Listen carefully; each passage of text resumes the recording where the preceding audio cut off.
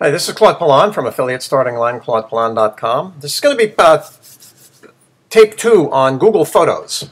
I did one that showed you how to find it and how to upload it to the desktop and get the application going. So you'll notice that now, when you do it, you'll have an icon up here on the top nav bar from Photos. And if you click it, you'll see if you're uploading, it'll show you where you're uploading. And then here I can go to Photos if I want to, go to Google Photos. So that's one way of finding your photos on Google Photos. And if I click it, it's going to take me to Google Photos. There it is. So now, there's another way of doing it. Oops, maybe let's get back to the tab. There's another interesting way.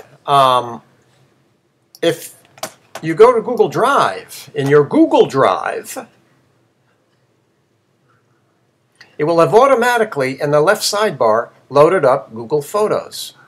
Also, you'll have you'll also have a folder for Google Photos set up as well.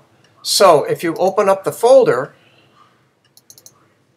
you'll see that it will have distributed your uploads by year. In my case, I loaded, I guess it told me I loaded almost 20,000 photos.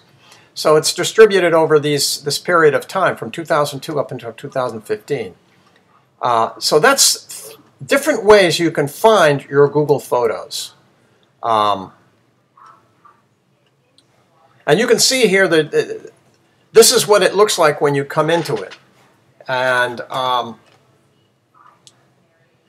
how you use Google Photos is going to be the subject of another tape.